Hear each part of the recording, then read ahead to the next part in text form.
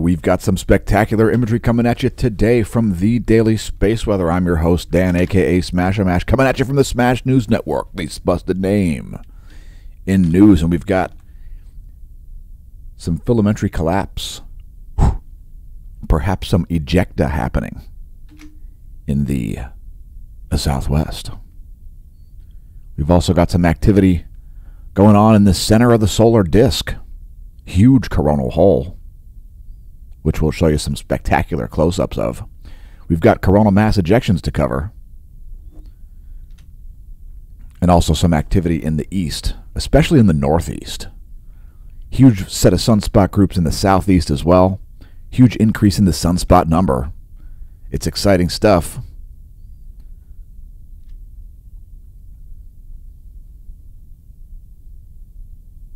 And here's yesterday plus today in our SDO intensity gram.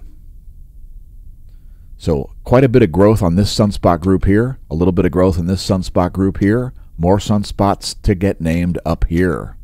I think this one will actually get a name also. So increase in the sunspot number, increase in the radio flux, increase period in solar activity. Likelihood of Earth-directed coronal mass ejections remains at nearly 100%. That's your colorized magnetogram for yesterday plus today.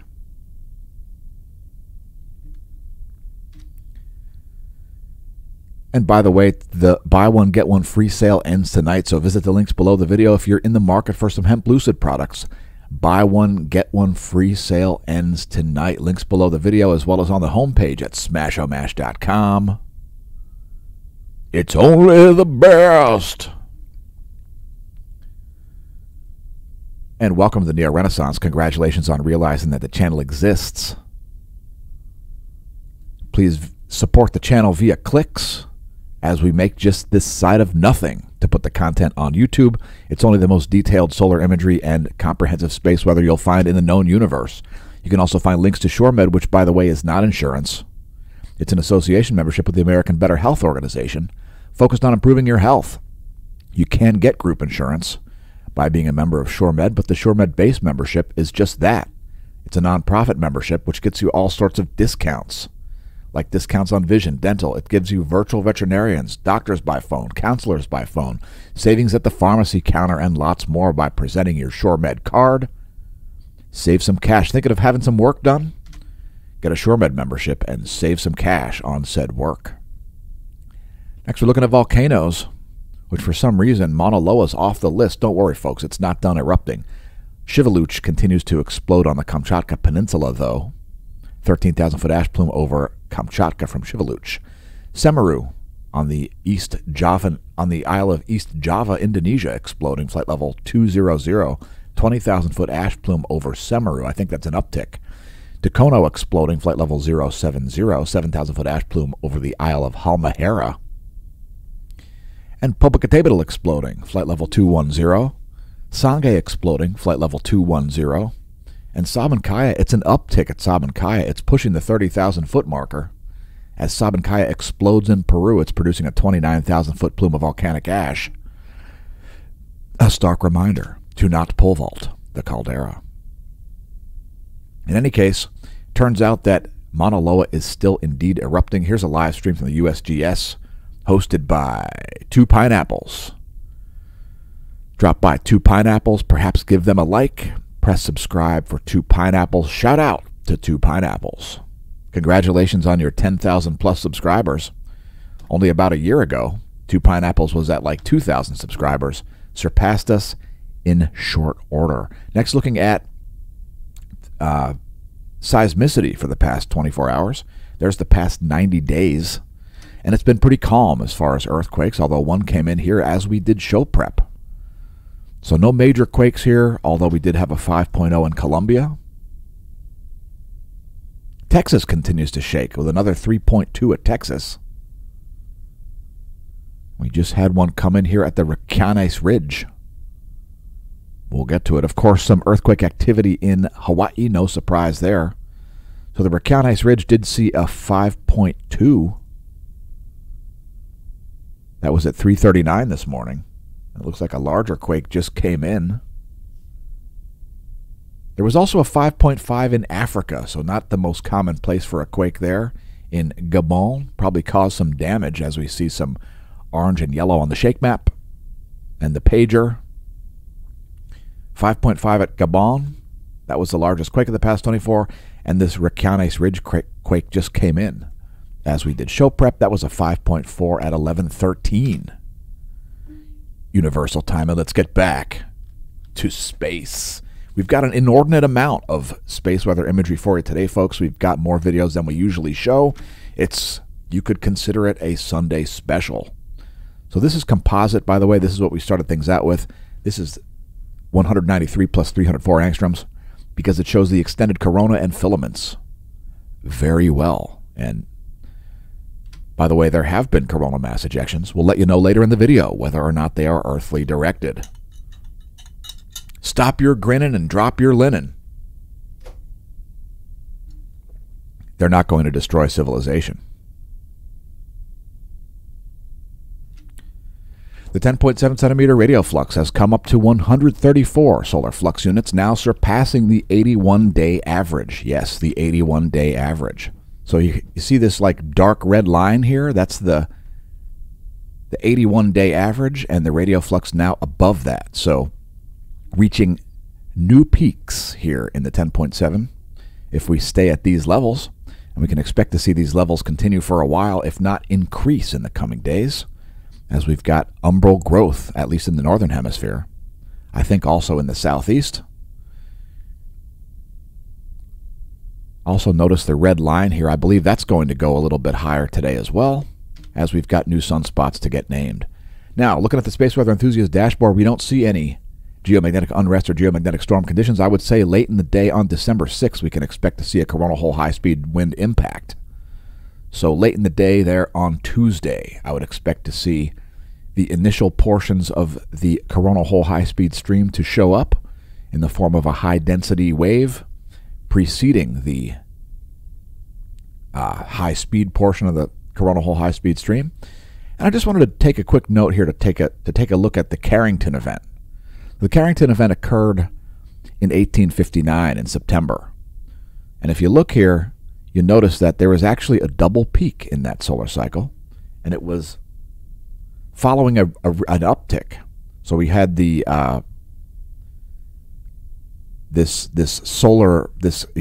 some people call it a grand solar minimum, whatever you'd like to call it. But there were some weak solar cycles, and then solar cycle 8 was quite a bit stronger. Solar cycle 9 was a double peak solar cycle. And the Carrington event occurred just before. I'm sorry, solar cycle 10 was a double peak cycle as well. And the Carrington event occurred just before 1860 there in September of 1859. And the point is, folks, sometimes CMEs happen. You don't necessarily need to see high levels of solar activity for the Earth to get hit by a large CME. And let's take a look at Earth's geomagnetic moment from space. So here's Earth's magnetic moment from space. The scale here is nanopascals. That is the units depicted. Those are the units depicted by the space weather modeling framework in this imagery. It's showing out to about 12 Earth diameters. That's the last 4 hours of Earth's magnetic moment from space. Next, we'll show Earth's magnetic moment from the ground. Ground magnetic perturbations here, showing the most likely places to see induction into power grids, rail lines, pipelines, the Aurora Borealis and Australis. It's ground magnetic perturbations. The units depicted here are nanotesla magnetic flux density. And like the last imagery, that is the last 4 hours. We show it daily on the channel since it's not accessible via archive format. So things calming down here. It's the calm before the geomagnetic storm. We're expecting a significant one from the coronal hole that is currently facing the Earth. At the moment, geomagnetically calm conditions. There's plasma headed this way, quite a lot of it. But at the moment, things are quite calm. So KP 1.33 here at the moment, the planetary K index, a measurement of global geomagnetism. Let's take a look at the real-time solar wind next. We did see a minor increase here in the solar wind density. We can expect to see this go up to like 35 or maybe 40 or so. from the current very well-defined trans-equatorial coronal hole system. Current conditions are about 11 protons per cubic centimeter for the solar wind density. Solar wind speed still elevated here at 513 kilometers per second. Next, looking at magnetic data, starting with the GOES magnetometers. There are the GOES 16 and GOES 17. Fairly smooth curves here. And let's take a look at the heliospheric current sheet. Is there a North Pole current sheet headed this way? Well, there's some indecision happening on the east side of the sun. So if you look here at the end of this, you'll see the North Pole current sheet showing up. That means Earth is close to the current sheet boundary. The north versus south polarity boundary, that is. Keep in mind this data is 1 hour and 18 minutes old. And that will give us some insight into which sunspot group will be stronger, the ones in the north or the ones in the south. And I'm suspecting that the ones in the north are going to win, and we're going to see a South Pole current sheet. Not a North Pole one, but that is anybody's guess. If you've got conjecture, leave it in the comments. Next, our line of sight field plot. Solar polar fields here in red for south, green for north, solar B field in blue. As we watch the solar cycle progress here in spectacular fashion. And here's this coronal hole we were talking about. It's quite large. It's quite in charge. And there's a high-speed solar wind coming out of that. A bunch of protons, mostly hydrogen nuclei, but also some helium nuclei, some electrons, and some other heavy elements undoubtedly making their way out of there. Very low iron levels where you see that dark area, that coronal hole system. Next, our Gong 2 data. You can see that is indeed a South Pole-oriented coronal hole there, quite well defined there, showing up in red for South Solar Polar Field. And let's do a full disk view in that same 211 angstroms wavelength from SDO. Some filamentary activity here all around the sun, and again, likelihood of Earth-directed CMEs very high. Likelihood of large solar flares also very high. And let's get the sunspots next. So we're going to have some new named sunspot groups down here. It looks like that this one here is going to get a name. So that'll be, I don't know, 3157 maybe? I believe there are some more sunspots to be named around 3156 as well. So we've also got significant growth in 3155. It's a lot of activity happening quite rapidly. So we've got a bunch of images for you here, starting out with the SDO magnetogram. And good morning, Tin Man 1057. Thanks for dropping a comment. So here we've added 193 angstroms to show the extended corona.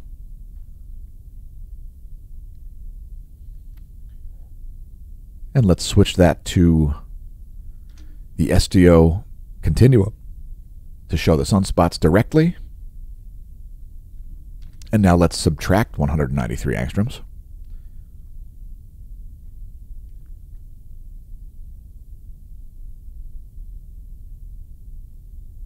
So more activity in the north than the south. We try to include all the sunspots in this series of images here.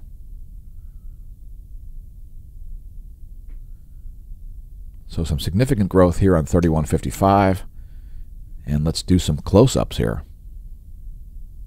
of the two largest areas. This behemoth.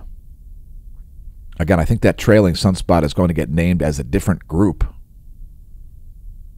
based on what the NASA imagery showed on the solar flare probability imagery. And here's the most interesting portion. Some additional sunspots to likely get names up there. So the sunspot number is going to rise today, along with the radio flux probably rising a little bit higher as well. We've surpassed the 81-day average. Solar cycle 25, it's got a long way to go. The sun is not shutting down. So as far as relativistic particles, we ain't got none. We did have one M-class flare. It was for a very short duration. Short duration impulsive flare there that happened at about 1740 universal time. Peak flux was about 1.3, an M1.3 was the size of that flare. And let's take a look at some composites from SDO. This is 94 plus 131 angstroms.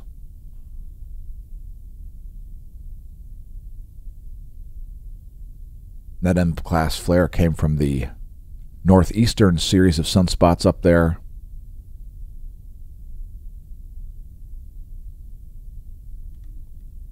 Don't worry, we've got some additional close-ups. So here's just a basic zoom in.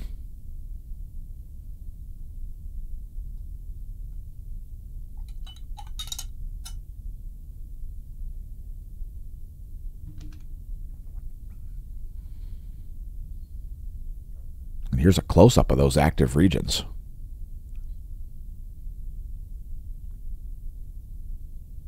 Once again, likelihood of major flares is very, very high.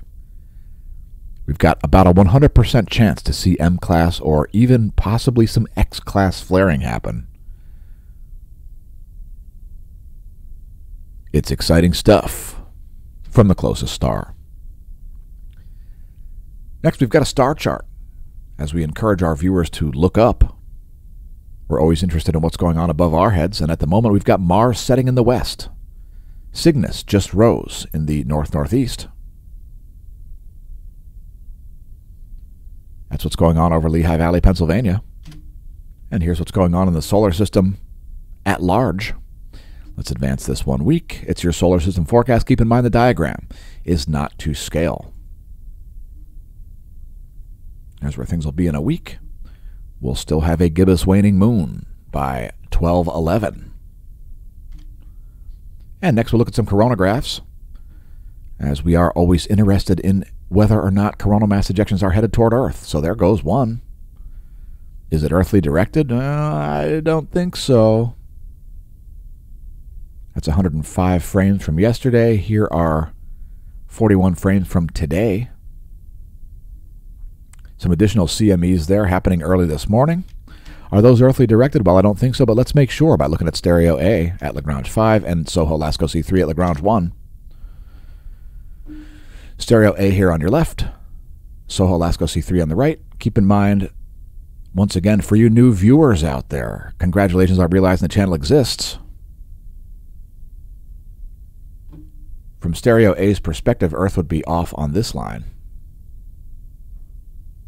which means we don't have any Earth-directed coronal mass ejections, although the likelihood of seeing some is very, very high.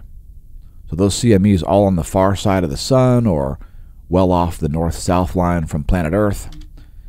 Let's take a look at some 24-hour videos here. Here's a zoomed-out composite with the Soho Lasco C3, which is blue, C2, which is red, and the SDO 304 angstroms wavelength ionized helium. And we'll zoom out even farther. There you go. There's the full zoom. Again, none of those CMEs are earthly directed.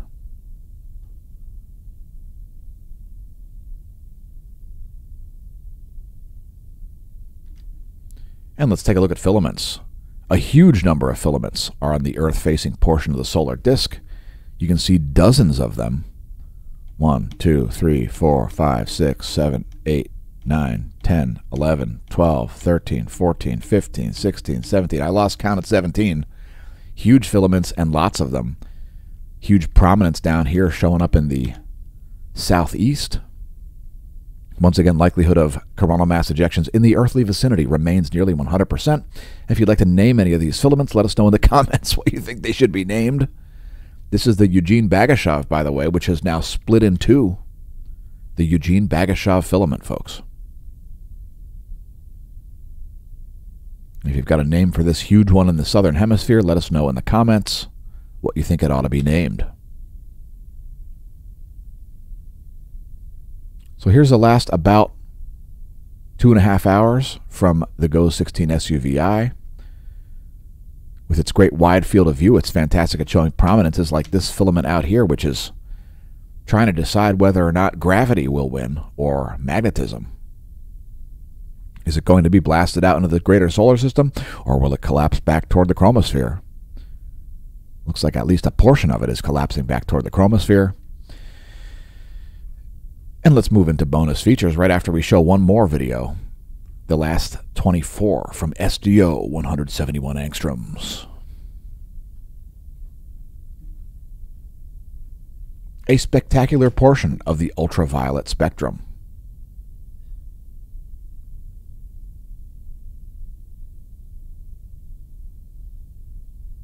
Starting out bonus features to look at charging hazards. We do have some major charging hazards once again.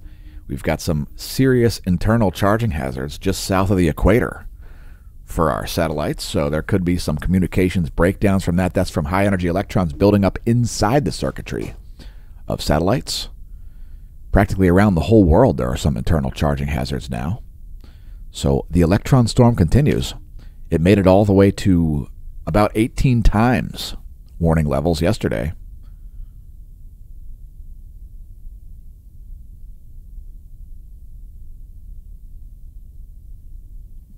That's the 3-day GOES electron flux.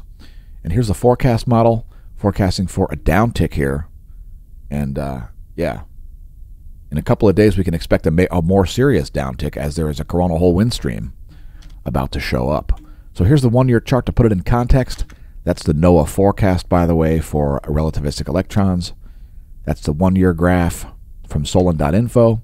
Let's take a look at the ionosphere, as we do see some enduring low-frequency anomalies, especially around southern South America. Let's check it out. So here's the animation of the F ionosphere layer. This data courtesy of Australian Government Bureau of Meteorology. Again, enduring low-frequency anomalies around South America. If it's not obvious on this imagery, it'll be obvious on the anomalygram, which we will show next. So here's the anomalygram, and you can see those enduring red blobs there. Those are low-frequency anomalies. This imagery shows anomaly in megahertz from a 30-day median. You can see that low-frequency anomaly there centered over large portions of South America.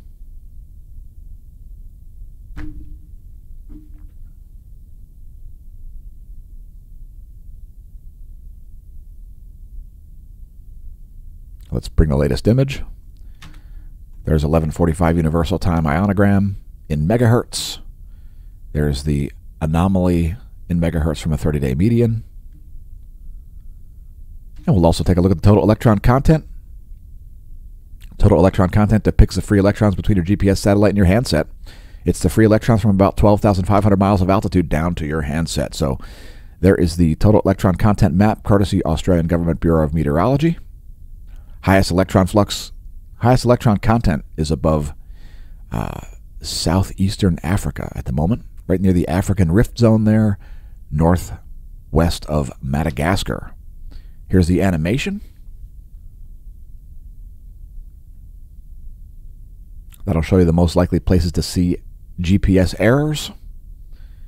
And those viewers who live around the equator are aware that GPSs do not work well around the equator, especially around noontime. If you've got big GPS errors and you need to navigate, use your Wi-Fi location services. If there are Wi-Fi hotspots around, their IP addresses will help you to navigate. Next, we're showing you the latest intensity gram and the latest colorized magnetogram because, well, there is lots of activity. Lots of sunspots there. Some of them are quite gigantic. No need to zoom in on those. Those are quite significant. Let's show one more series of images from SDO. This is Iron Star. That's 335, 193, and 94 angstroms. And the data is from yesterday plus today. And it has become time once again to switch gears to meteorology. We won't rant about too much stuff. We'll just switch gears to meteorology here at the Smash News Network, least busted name of news. And before we do that, let's pause for station identification. Thanks for tuning in to the Smash News Network, least busted name and news. If you'd like to support the content, consider becoming a member of the Smash team at the gold or silver level. SmashOmash.com/SmashTeam is our website. We replaced Patreon with a superior one, although we still are on Patreon. There is a credit crawl coming back, so stay tuned for that. By the end of the year, there will be a credit crawl for our contributors. Thanks for being executive producers, those who have, especially the Smash Team at the gold or silver level. There's also a bronze level if you're unable or unwilling to open your cobweb-encrusted wallet. Next, consider following us on Twitter. Yes, on Twitter. Twitter.com/SmashOmash. No, I do not follow Elon Musk. I could care less what he has to say. But every time I view my Twitter, I get to see what he has to say anyway, even though I don't follow his account. I'm sick of his investment scams. That's my main beef. By the way, if you check out our merch link on the homepage at SmashOmash.com for the Smasho merch link, there's a 25% off site-wide sale going on the Redbubble shop. You can find links below the video also.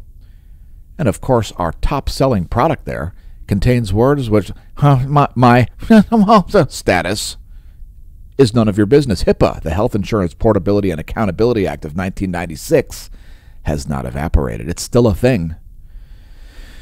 Yeah. The Health Insurance Portability and Accountability Act of 1996 has not evaporated, folks. Your protected health information is your business, and your business alone. Are you allowing public officials to make your health decisions? Do you think that might be unwise? Let us know in the comments what you think. Today's featured product is, by the way, a re-release, one of our first merch items that we ever made. Congratulations on surviving global democide so far. And today's featured product is just showing up here. Again, they're in order of best selling. I'm surprised this one hasn't sold better. And thanks to whoever picked up merch yesterday, by the way. Some Do Not Pole Vault the Caldera merch was bought. Today's featured product is Smasher Price, My First Pandemic. Congratulations on surviving one, by the way. I'm not just Smash-O-Mash, but I'm also a client.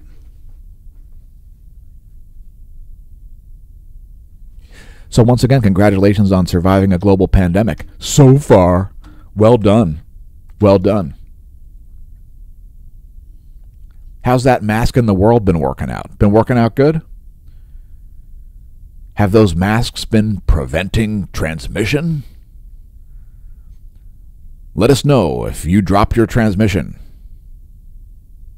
Did your tranny run out of fluid? Did your transmission seize up because of masks? Let us know in the comment. Let us know in a nice comment. Tell us all about it. Tell us about your experiences. How's that been working out? Of course, masks have never worked historically for thousands of years. Maybe they'll start working in 2023, so let's just keep using them because they've been so effective, right? Once again, congratulations on surviving a global pandemic so far. By the way, we've been releasing music. If you haven't noticed, it's the 4th day of Smashmas right now. So we've put up a new playlist. Yes, a new playlist with original music. Check it out on YouTube. Press like, press subscribe, press share. Even if you're unwilling to view the playlist, but check it out, the 12 Days of Smashmas. There you go. We've put out 3 tracks now. Yesterday, Red Button. On the 3rd day of Smashmas, the Smash Team gave to thee red button, you, me, us, and conclusivity. Yes. Playlists. Check them out. You can find videos that aren't even about space weather or meteorology on the playlists, like Terms Defined, The Diamond Anvil, Too Hard to Smash, music videos like Shut Up Fauci, and more. Thanks to all of our subscribers who have tolerated the pathetic and putrid censorship over the past 5+ years, as we bring you the most detailed space weather and comprehensive imagery of the sun you'll find any place in the known universe. Next, we're looking at temperatures. And oh my God, Africa, it's very hot. Oh, noes. Jeez, oh whiz, it's over 100 degrees. Oh my God. Dear God, it's over 103 degrees over here. Of course, it is approaching summertime there, but let's see what's going on in Antarctica. Oh my God, it's melting as summer approaches in Antarctica. It's looking cold on the Australian coast. Only 48 degrees Fahrenheit over there. What's going on with that? There must be a dearth of carbon dioxide. Here's what's going on in the northern hemisphere. Yowzers, look at the temperatures up here in Siberia. Negative 56 degrees Fahrenheit. That is berserk. And of course, the United States looking a little bit on the chilly side as well here. Let's just get off of the realm of temperature entirely. Remember, folks, the temperature is not the climate. Switching to wind, this is the surface wind scenario for the eastern world. We've got a strong low here. Yeah, there, that's a low right there. You see that? That's clockwise rotation in the southern hemisphere, aka low pressure. Here are the jet streams of the eastern world.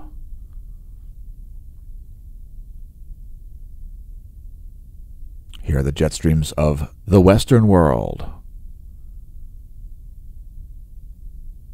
Surface winds depicted ha.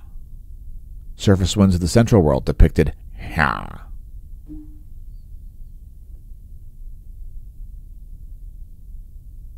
And jet streams of the central world as shown ha.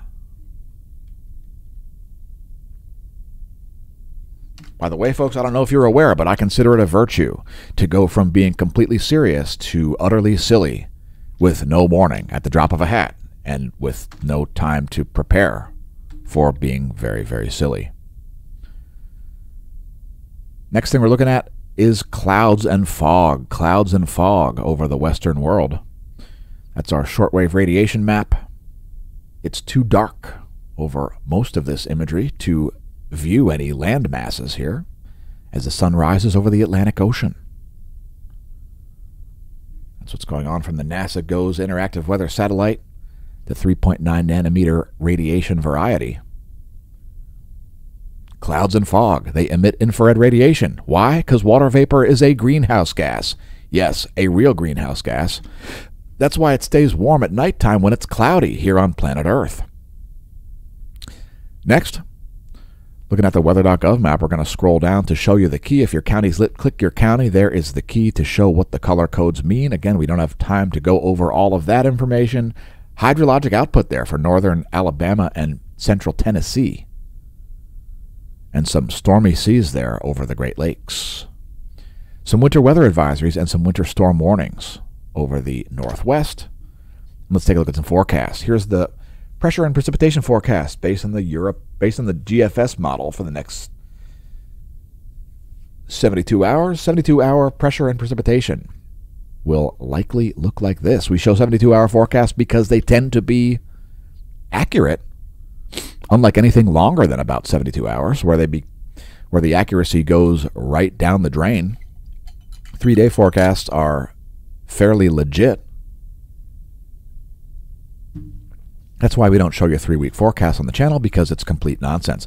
But this is the 72-hour positive snow depth change forecast based on the same GFS model, as heavy snow continues to fall over large portions of California. Dag! Next, looking at snow depth. So we're going to take a little bit of extra time here to look at snow for a moment. It's pretty snowy in the northern hemisphere. The northern hemisphere surpassed the 56-year maximum average. I don't know. We'll get to it here in a minute. The point is, lots of snow on the north side of the planet. No forecast needed there. Let's take a look at global cryosphere watch here, just to take a look. There's your multi-sensor. Earth looking like it's having a little bit of a high albedo moment here, at least for the northern part of the planet. The albedo effect, by the way, is where radiation is reflected back into space, making the planet cooler. Albedo effect, yes. It's a positive feedback mechanism for global cooling. We won't go any more in depth into that. But here's the current state of affairs for snow mass balance, not including mountains. And yeah, we're above the 1 year. We're above the 1 standard deviation above normal here for snow mass balance. We're very close to the 1 standard deviation above normal for snow cover extent. That's the 2-dimensional snow cover.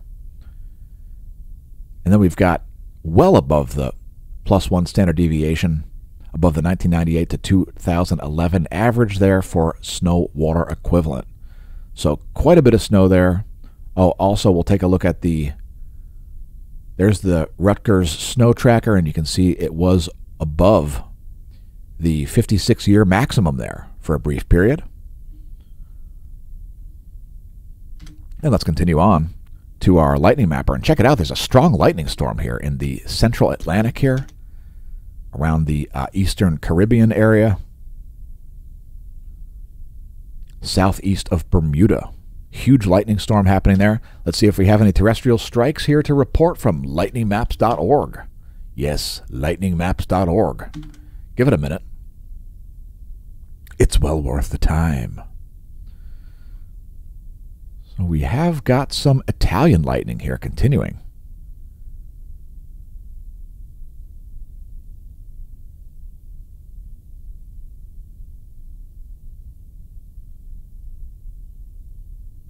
Some activity there in the central Mediterranean.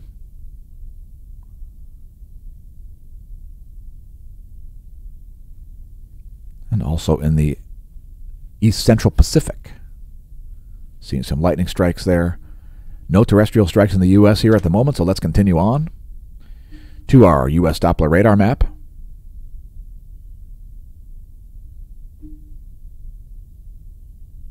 Which is loading slower than the jalopy that the Three Stooges drive. Anyway, there's the lower 48. Oh my God, we've got technical difficulties, folks. Just give us a minute here. We've got our satellite imagery timed out. We do originally stream these videos live to Twitch, twitch.tv/smashomash. And then we set them to unpublished, where they're YouTube exclusives after they've streamed live. So if you want to see them when they go live, just install the Twitch mobile app, twitch.tv/smashomash. So there's the U.S. Doppler radar.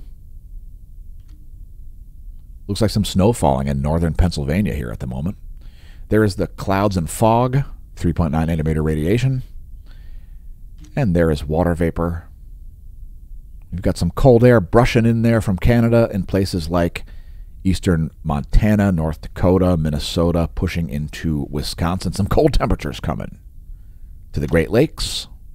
Here's your recap, starting with vertical motion of water droplets or snowflakes.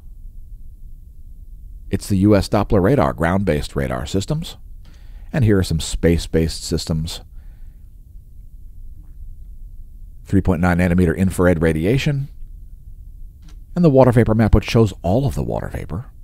Looks like clear skies over central Mexico. We've got high pressure over central Mexico at the moment. That's where we'll have to close things out. Thanks for tuning in. And once again, congratulations on realizing the channel exists. Oh, big tech. I don't know why you self-destruct, but congratulations. I've been your host, Dan, a.k.a. Smashomash, signing off. And may that solar wind be at your back. Opinions expressed in this video, not necessarily the opinions of Smash News Network. Please post a name in news.